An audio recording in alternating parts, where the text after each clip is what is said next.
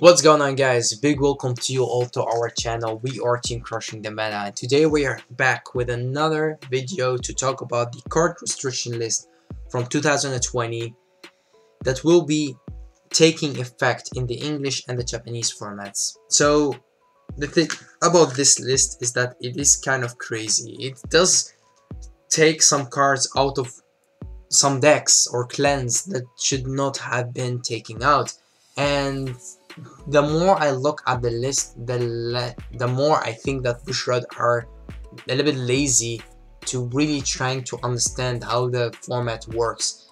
And yeah, let's just go through the list, and after that I will tell you my thoughts about it, and then after that I will show you the whole list, so with all the cards on it, like the cards that are restricted, and then at the end of the video I will show you the list that Bushrod should have done, and that's in my or our opinion as Team Crushing the Meta.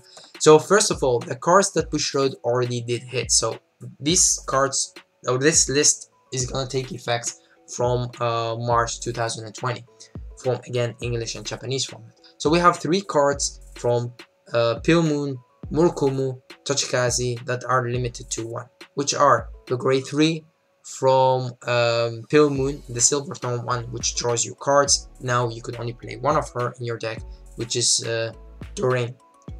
And then we have Shirayuki put to 1. Then we have Anger Blader put to 1. This Anger Blader makes me angry.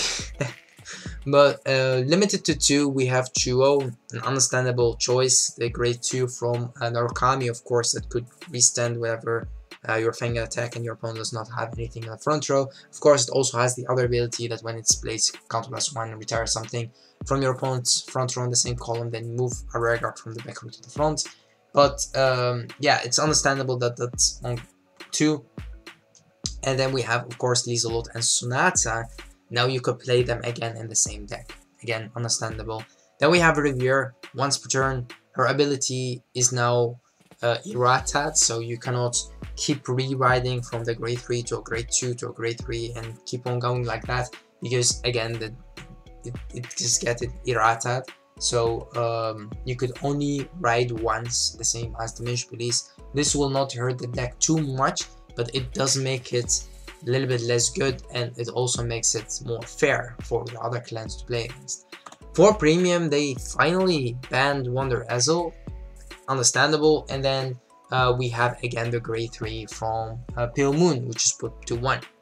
Okay, what do we think about this? First of all, this grade 3 should not have been on the premium list. There is really no stupid reason to have that. Yes, that could still draw a lot, but in premium you do have a lot of different ways to do that. I mean, you could do that with a starter, or you could do that with different cards. So there is no reason, in my opinion, to put this card to 1 in premium. Also, I don't think that this will hit Pale Moon that hard, because I think the Pale Moon players have different ways to build their deck, and this will not destroy them in premium as much that it will hurt them in standard. On the standard list, I think this card should have been restricted to 2. There is no reason to put it to 1, because you're killing the deck. The deck will still be effective, the deck will still be played, but the deck will draw way less, and with that the deck will not have enough defense to try and still be able to kill the opponent or defend the attacks from the opponent. Next card we have on the list is Shirayuki. I have a mixed feeling about this. I think that it's smart to put it at this, because there are different approaches you could do with Shirayuki. Murokumu players would not be happy with this, but they could say that the card could not be played with Hyuga, like a choice restriction. But again, in the future there will be more support, and the card will be effective again. I think Shirayuki is an unfair card, especially because you could use her skill offensively and defensively, and that's what also makes her a little bit unfair. So yes, I think Shirayuki at 1 is understandable. That would mean that the whole Hyuga deck will look a little bit different now, because the grade 1s and the grade 2s that searches the Shirayuki will get out, and they are, I think, rares and commons, so it doesn't really matter. So Shirayuki to 1 is a very good choice in my opinion from Bushrod. Then the next card is Anger Blader. There is no freaking reason this card is on the list. there are a lot of different approaches Bushra should have done, which I will show you later in the last set, or the list that we made, that we think that Bushra should have done that. Tochikazi is a clan that gets support like once a year, or like the same as Spike, we have to wait sometimes a year and a half for our support, and taking one of their best VRs just like that because they topped or won one huge tournament or two doesn't really make any sense, because it's not like Tochikazi is winning every tournament. It's not like Tochikazi is being in every top 8, 2 or 3 decks. It's not, you cannot take their boss monster just like that. When you look at the other restrictions with Pale Moon and with Murakumo, then you see that they are taking the support grade 2s, and with Tochikazi you're taking their main grade 3, and that's very stupid. Very stupid. Sorry that I'm saying this if everybody from Bushiroad is, or anybody from Bushiroad is watching this, but this is a restriction that shows that you are lazy to try to understand the format. And you can see me as a player who doesn't play Tochikazi getting angry about this, because I think it's unfair to try and, or to take him out. They're not trying, they're taking him out. Like, you can play only one copy of it in your deck. Yes, whoopie-doo, play the only SVR you have. But and then we have the limited to 2. So we have this guy from Narukami being to 2. Understandable. I think the card is really good, and putting that kind of small restriction on Narukami will not hurt them too much, but it will put the deck a little bit, cut it a little bit down to size, which is good. Then we have the Errata on Riviere. I think that this is the best thing that they should or could have done. So I think that this is a very smart choice from Bushiroad, and it's really good because we have thought about different ways, like with Caro not being played with Riviere, and then we thought, well, she's not really needed. Then you riding into grade 3, then again to grade 3, then back to grade 2 is kind of stupid, because you could keep doing that multiple times a turn, and now you could do it only once a turn. So I think that's very good and very smart choice to do. Then we have the ban for Wonder Ezel. This is also the best thing that they could have done for Gold Paladins, in my opinion. Gold Paladins, if you're a Gold Paladin player, of course you will not be happy with this, but Gold Paladins, to be fair, we're 2 years in a row now are doing so good because of the stupid Superior ride, and now they also have XL2. XL2 plus Wonder Ezel is bullshit. Why? Because you're putting Wonder Ezel on the board, you're getting extra circle because of the Superior ride, and you're getting to draw, and with that you're keeping hand, rushing your opponent, and creating more circles. And that's kind of stupid. It's way too stupid for me. So yes, the card should have been taken out a long time ago, actually from the last restriction list, and now it's on the list, which again, very understandable. So how does the standard list look like right now? We have these 3 cards that are limited. We have the grade 2, which is put to 2 from Narukami, and then we have, of course, the unrestriction for Sonata and Lisolette, and the Errata from Riviere. So we don't have any other cards that are on the list, only this. This is the standard list, and we'll show you later what we think that the list should have been looking like. For premium, we still have Wonder Ezel, or we now have Wonder Ezel is banned. We have Ellie at 1, and we have Ichikishima, or I mean Ellie and Ichikishima also banned. So these are the cards that are banned. Limited to 1, we have a lot of cards like now. We have the Silverthorn one, we have the 2 7C cards, we have the 3 stand triggers, we have the Commander Laurel from DP, we have Anj, and we have Assassin. And then we have the cards that you cannot play as a starting Vanguard. We have the Cat from Oracle Think Tank, and of course for Gold Paladin, understandable. Jumping Jill and Purple Trapezes cannot be played in the same deck as Choice Restriction, and Rena and Jamie Congo, again, very understandable. How do we think the list should have looked like? So this is what we think. That's why it said there what we think. Shirayuki to 1, yes, definitely. Shirayuki is a card that is unfair, and Mura is good without Shirayuki, and Shirayuki being able to activate her ability on Rearguard, Vanguard, and Guardian Circle makes her crazy, insanely good. And putting her to 1, meaning she will be just tagged as an extra card, but you cannot rely on her, on searching for her, or getting her to your hand, or being your main defense or your main offense. That does not work anymore.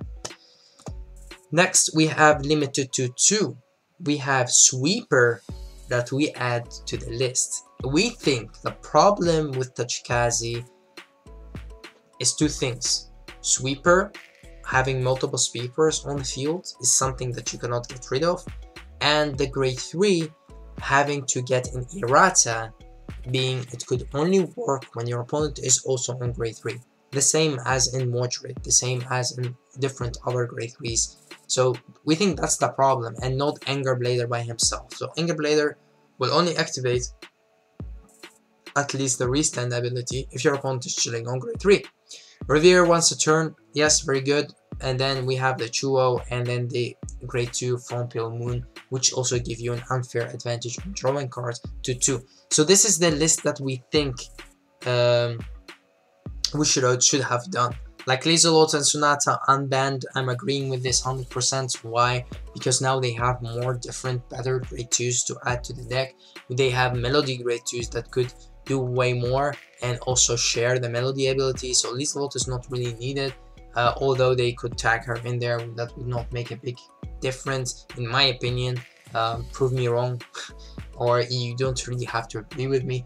But looking at this list, the Anger Blader is being errata is perfect. You're not taking him out. Sweeper put back to 2, meaning that you cannot really abuse him too much, and you cannot go first, go Anger Blader, boom, destroy your opponent. You cannot do that anymore. So now you have to go to Gigarex or go to something different. The same as Shadowpod and the same as in Modred with their Blaster Darks. It's understandable that Anger Blader skill should have been used when your opponent's on grade 3. That's an errata that Bushido should have done way easily, and this is something that was explained to me by Tim from our team Crushing the Meta, and I agree with him 100%.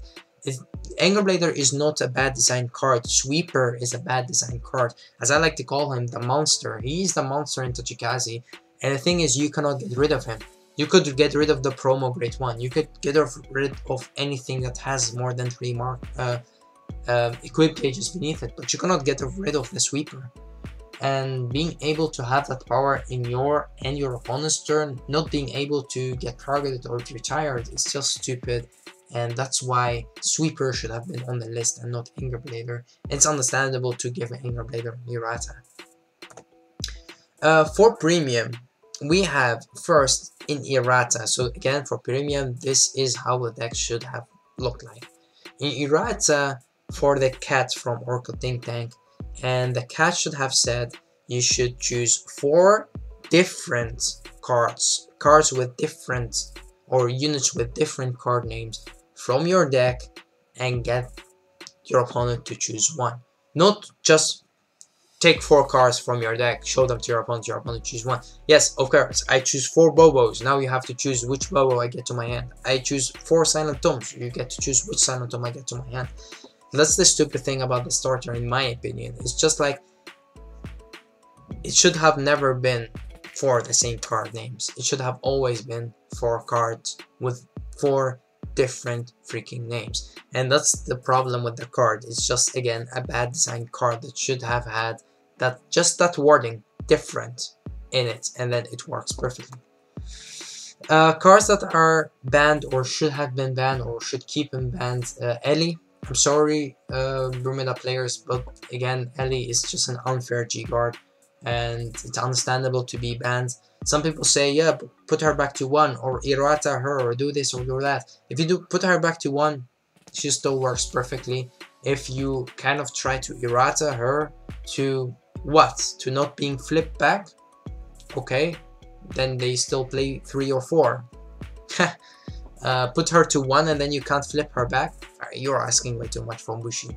So yes, I think that Bushi will not do too much. They just banned her, bad design card, just used too much. I wonder Ezel on the list. Of course, you could see Chikishima is no more on the list. I will explain later why. Limited to 1, and limited to 2. We have the Stein triggers as in Refros, Elizabeth, Crook.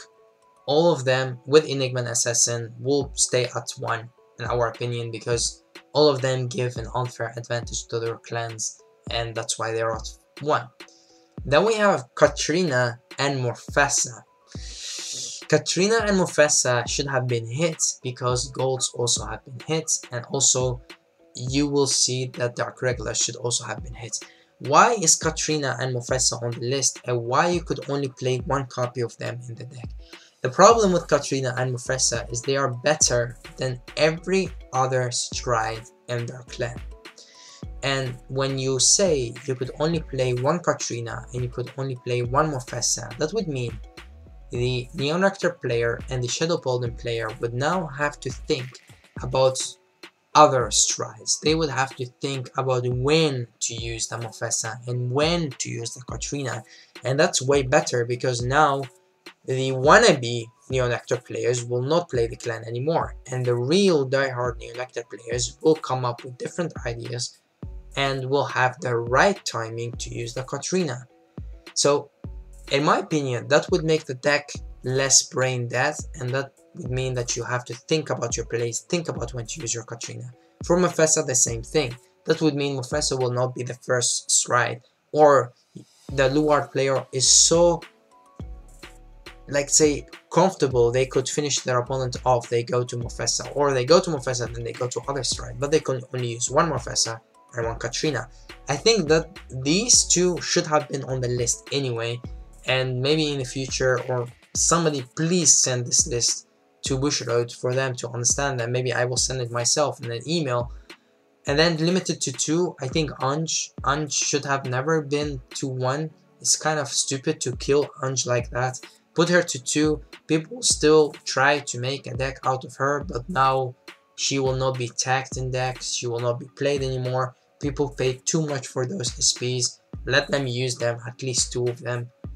And then of course the Gold Paladin starter still not being played as starter, that's understandable. So I think that the list should have been looking a little bit like this, and not the way it looks like right now, definitely not. And the choice restrictions for the list, we add 2 more. First we have the Jumping Jill and Purple Trapezes, perfect. Rena and Jamie, perfect. Then we add in Death Anchor and Gastille. I think that, and okay, and Gastille should have not be played in the same deck, and the reason for that is the crazy combo that you could do. So it's the same as Katrina and same as Morfessa. Those 2 should have never been played on the same deck. And we come to the last but not least, Ichikishima could not be played with a grade 3 in a deck who has a marker.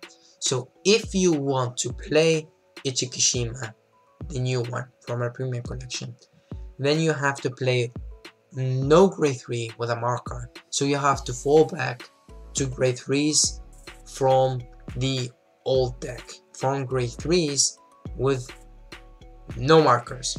And I think that would mean that the diehard Oracle Think Tank players will make 2 decks, the same as Ren. They will make a deck that uses Ichikishima, and they will make a deck that uses grade 3s with markers.